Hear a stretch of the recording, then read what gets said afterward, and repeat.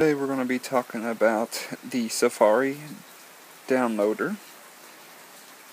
What you'll need to do to get this is go to Cydia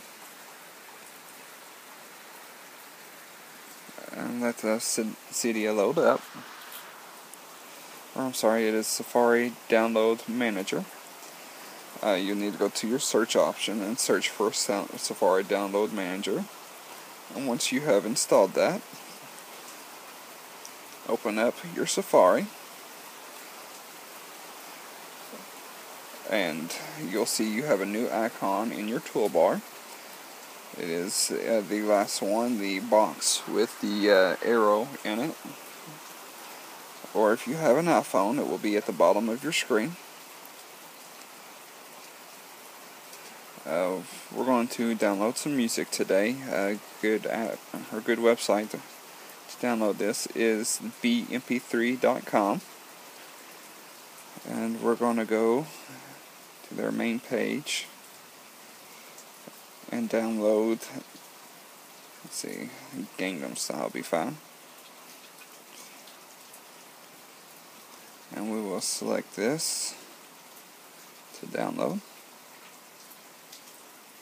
Okay, and it'll pop up your options to download, the name of the song, destination that you want it. I'll save mine in the My Music. If you watched the previous video on pontoons, you'll see that the My Music file comes up. If you use pontoons, that's where you have to sync with the iTunes Music app. So you'll choose that and click download, and your red number 1 will come up on your download icon, and we'll let that download. Okay, once your red circle has disappeared, you'll open up settings and go to your pontoons, turn your need sync on,